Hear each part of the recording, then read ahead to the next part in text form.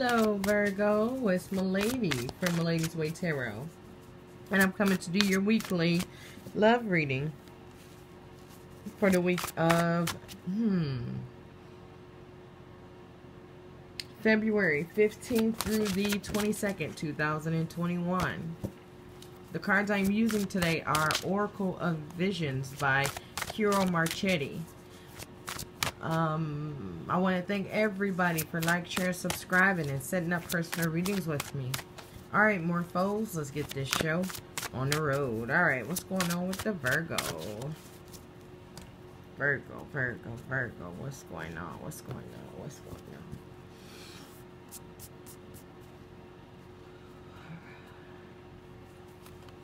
on? Alright, so somebody is like, why did I do that? Okay, I do feel like somebody is wondering why they did something in the past. Like, wow, how did I ever get through that? Okay, how did that happen? All right, so we got card number 13 reverse here. So I do feel like somebody was controlling someone, or someone was being controlled. Okay, how did I get through this?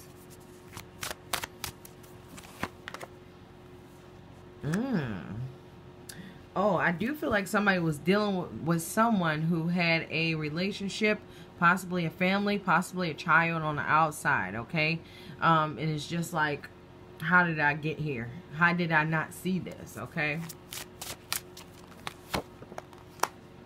Okay, so this is definitely a past situation. It seems like with this healing card, I do feel like somebody is healing from this situation. Of course, hindsight is 20/20. Somebody looking back like, how did I let this happen?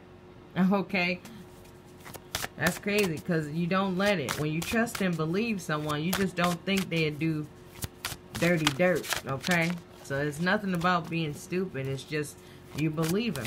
You believe people. First time, shame on you. Okay. Alright, so of course somebody is walking away or walked away from this situation wondering like, how the heck did I deal with this person? How did this happen?